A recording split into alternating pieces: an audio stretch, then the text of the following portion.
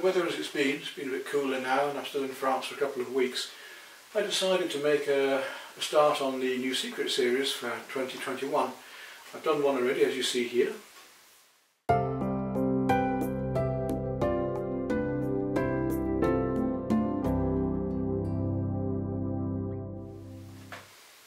Quite an enjoyable piece, but quite technically difficult. I enjoyed it mainly because of that figure in the foreground. I just love the light against dark there. This one, more classical scene with the triangular composition and you know, the eye being led through and round, I hope. I've got an area here that was a bit wider that I hoped, well, I make my compositions on the computer most of the time, putting parts together and making it my own compositions. So this canvas was longer than the composition, and never mind. I'm going to paint this with the sponge roller and with the brushes. So if you haven't seen me before, I'll run through that with you. Ordinary standard canvas, white primed at the moment. I have a sponge roller here ready. And with the sponge roller also is a large filbert brush that I tend to use for mixing. Use quite a heavy brush for that because it's going to take quite a lot of heavy work. Little paint tray just to mix in, and my sponge roller. They last for about 3 or 4 paintings usually, then I have to replace them, so not too bad. One of the first things you might think about is whether you have to keep cleaning the roller, but you don't. In fact, with the way I'm painting, we change it every sort of 2 or 3 colours, maybe sometimes even more. I tend to work from my mid-tones down to my dark, and then back up from the dark, from the mid-tones through to my lights and the highlights at the end. Doing nearly all the background painting, almost the entire painting, as an effect of light first of all, just to get all the underpainting done and textures, and then working in with a brush at the end to pull it all together and become as tight as I wish. You can't really start tight and finish loose. So we work it very loosely with the sponge rollers first, and what you want to see first is how I use the sponge roller, which I'll discuss first of all, and then we'll go on to the actual painting. So down here, my Stay Wet palette, my homemade sandwich box palette, very simple. I say stay wet because put 2 layers of paper towel on the bottom and then wet that, and the paints go on top, and they keep wet for quite a long time. Being very wet, I've had them last the 6 months I'm away in England and come back again, so it's not a bad technique. Heavy body acrylics, I'm using quite reasonably priced ones at the moment, though they are heavy bodies. Mixing palette, and as I say, over here I have my brushes, a plethora of flats and straights. I always use long handled. And then the nylon brushes, again reasonably priced ones I found, and I keep flats and filberts, and I have rounds amongst them as well. Usually have 9 brushes, 6 of which are of one type and then 3 of which are rounds, so I've got the 2 sets here. Painting knife and larger brushes, sponge if I need texture, and all the basics. Right, put that away again there. I shan't use the brushes for the moment, and of course a jar of water here ready to go too, and the composite photographs that I want to work from. So I'm going to start off then with the background. Colours. All of these lovely golds here, mid-tones first, as I say, working down to the dark. So I'll be working all of these colours up, working down to all of these darker tones in the background, and then putting all these light ones back on at the end with the roller and with brushes as well. Quite complicated because it's quite a detailed scene. Okay, first of all, how do I apply my paint to the roller? Well, I take the paint from here and transfer it into here. A little bit of water just to get the sponge going. I like my sponges to be damp at first, but that soon happens as soon as you do the mix. If it's too wet, it trickles all over the canvas, but you get some lovely effects. If it's too solid, it will go in lumps, and you've got to roll the roller out really evenly at first. So I'm going to put a little bit of water into my palette just to get the brush and everything moving. Get some clean water. I want to start off with this sort of blue, yellow, grey colour here. So I want to get that effect first of all. I can usually just see my drawing through this, so that gives you an idea of the consistency of the paint. For that, in this case, I'll take a little bit of yellow ochre. You always need more paint at the start than you think, so make a fair amount. It's going to be tinting a lot of this first of all, because some white and a wee bit of very bright pink into that. Start with that and then take it down with some blue afterwards by just underpainting. and put the roller through the brush. That's one of the most important things at the beginning. Don't let your brush go get clogged up. Use all your paint. Roll it through the brush onto the paint surface. That's what we end up with, a nice roller ready to paint with. So I'm not going to do the whole painting for you at normal speed, or even take the sections out all the way through. What I'm going to do is give you the basics and then let you watch it at speed. The colours, you can see most of my palettes. You've seen it. Here's my palette anyway. So I have all of these colours for use if I want them, and you can see me doing complete paintings. I've got many of these on my channel, so you can see the whole paintings being done and in detail. But let's just start off as how we apply the paint. Now you can use the edge of the roller to do a fine line like that, or you can use the flat of the roller gently to do a broken effect like that, which is great for doing glazes because I can do that one or the other. But at the moment all I want to do is, if I cut slightly over the lines, just a little bit, then I'm safe when I come back. I don't get a halo. We don't want a halo around forms. I want this colour going on behind here straight away, and just going over her arm as well. I often I find that one colour comes into another in life because they reflect on each other. So very often I'm doing the same thing here. Now that whole area is lighter, but I'm going to put that lighter colour over later. At the moment I just want to get in this background of tones, and I'm going to use that paint a bit more thinly on her in a moment, or around her. Her face, yes, it's going to be, I'll bring that colour right through the face for the moment, because down here around the neck, because it's going to be required glowing through the lighter colour I'm going to put on top, and it gives that lovely coherence of the light. It comes right the way around here. Put an archway to put in there again. This area is the area that I don't have on my original composition, because the canvas was longer, as I was saying. I want to come right up and through here. Now the paint's going to be a bit thinner on my roller, so I'm going to use that a little bit thinner now to go right around. I want her face to have the colour coming through it as well. Right around here where the light area is. You can really use the paint upon the roller and use it almost transparently. We get a slightly mottled effect, which is rather lovely. That's what I want to use. It's like watercolour in a way, in that, only in that, you are using controlled accident. And it is very controlled this way. You might think, how on earth can you paint such a fine scene using a roller like that? I'd be surprised just how fine we can go. So I'm building up layers first of all of paint, one over the other with the roller. Put some more paint on the same way, and to roll the roller through the paint, through the brush, get the effects I want. All of that needs to be done. That's a bit heavier because that's a darker area. Through here. And I'm going to put this right through behind here as well in a moment, because I can paint through it, as I say. So although that might seem a bit strange, it might look as if I just painted the whole thing and to hell with it. In fact, I'm using a slightly thinner coat again. Don't want it on that part of her arm because that's going to be very, very light later. I do want it down here, going right down the front of the dress and here.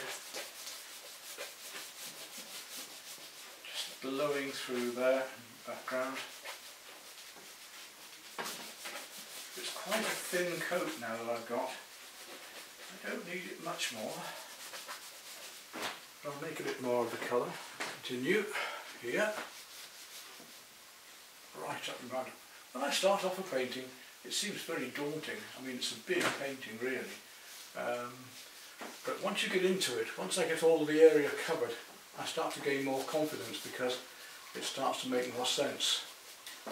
Until then, it's quite a daunting size canvas, you know. So I'm not going to do all of this at this speed. I'm just going to show you the technique, how we can use this to draw effect. You can see how I'm just thinning that out as I come across here because I want to put other colours across it. So I'm just going to let this glow through in a minute.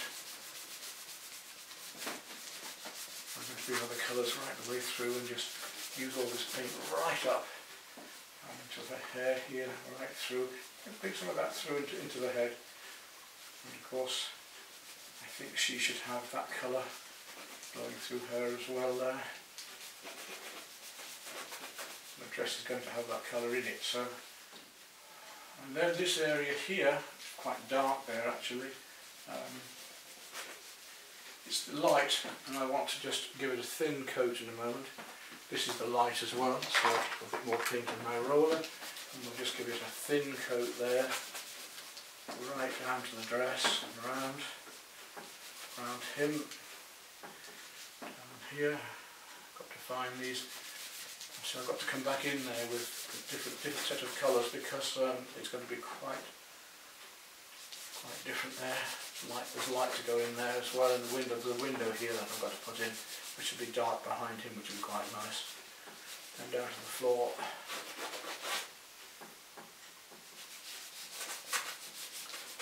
Yeah. So already you can see the difference in tone just by putting thicker layers or one over the other. And light watercolour, if I put one colour over another, it will become darker. I'll do a little bit of just here. It's quite light at the moment. To go over the existing colour, look, it goes one tone darker like watercolour, so we can control it fairly well. Right up into there. Again, putting a double layer on now, and you see how it goes slightly darker. And to be a bit more pink up here in a minute. I've got lots of layers of this to build up. A bit stronger there. A bit more yellow there, in fact. A tad more yellow into that, a little bit more yellow ochre into that bit just there. And how else are we? Oh yes, we've got all this area to do yet, so quite thinly over a whole of this. More water.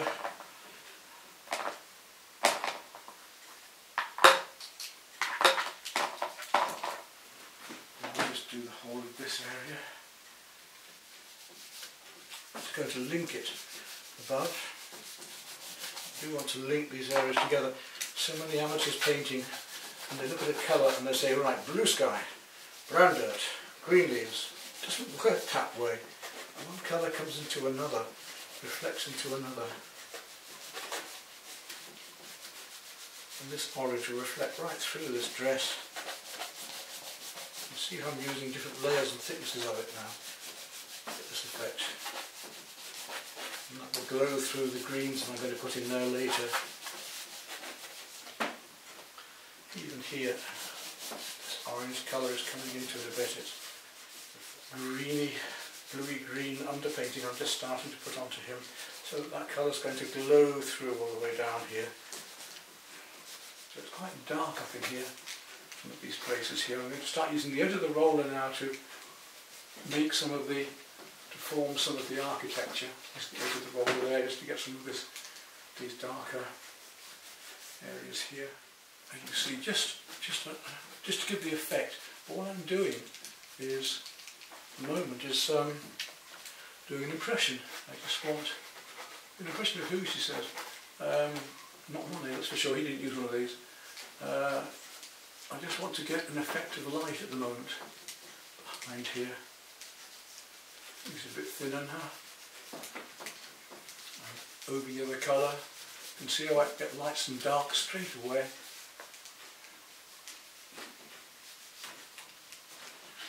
Take that away there, just get it a bit thinner over there. And if I go one colour over another, look, I can get my light watercolour glazing, I can get my lights and darks, feeding of these lights and darks, thinner there. Here I'm not too worried because I'm going to be putting much lighter colours on there later. But that light colour does come through, sorry, this dark colour does come through here a bit. And against her face here, it's much lighter. Just silhouette. Right the way over, and you start to see the forms appearing. I don't think I need to do much more in detail for you. You can see how the painting will work now, and I'm just going to go ahead and complete the painting and put the film up at speed afterwards, because you don't really need to see, you don't really need me to talk you through it all. So I'm going to work from these mid-tones out to my darks and then back again and come back with the lighter colours, okay?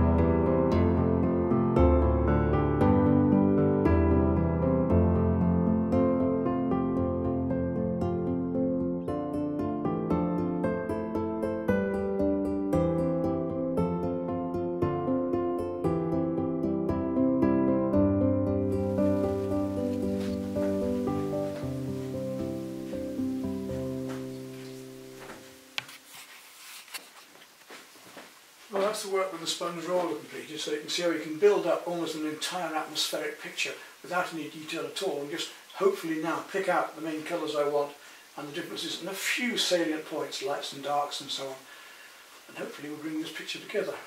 Well, it's time to continue this picture now. You see I've worked it all up with the sponge rollers to the amount that I require as an effective light and background. Now I've got to come in gradually picking out details and pulling it together. Again, I'll do this at speed.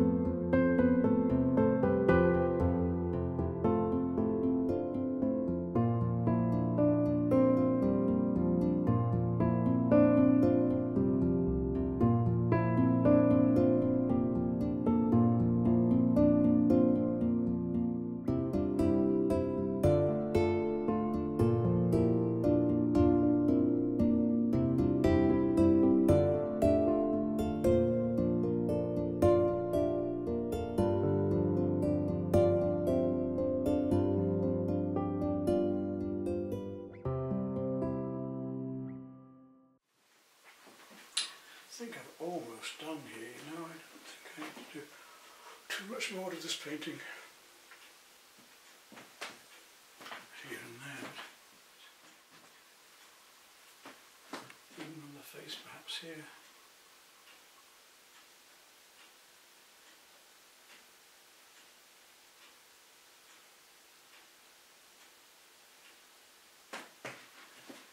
This pink dress with the light parts against it.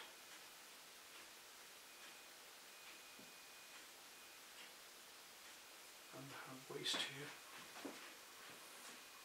Little brush strokes like that can just help to give the creases and the folds.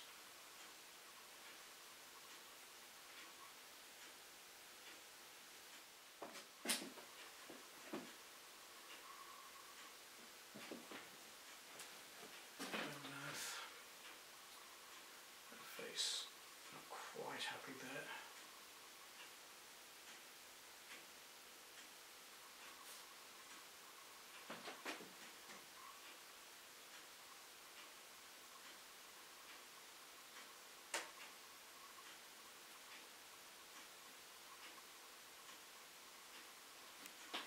Back a bit into the light.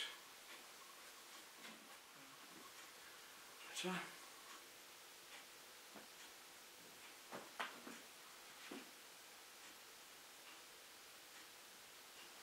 Still not completely happy with her face. A little bit dour there.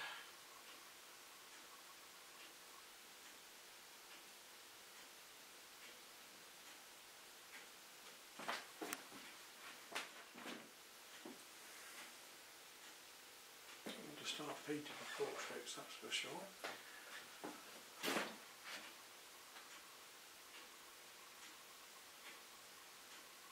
I want her a bit more smiley somehow. She's not quite, she's a bit dour. If I can just take up those eyes a little bit, it's not easy.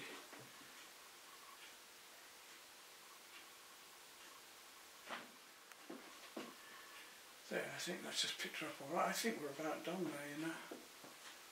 I'm not quite happy with this head. Oh, she's got a blind spot, but I need my medication. I've got a problem with hidden migraines and I suddenly go blurry and blind, and I've run out of my tablets, they're on the way. I'll have to look at it in a minute when I've sat down a while. Hopefully my sight will come back in a minute. Yeah, I'll have to just have a wait. Can't see what I'm doing, can't see properly, but I have to call it finished for now and do the signature. And then have a look at it later. If it's not right, I'll look at it a bit more. Hopefully it will be.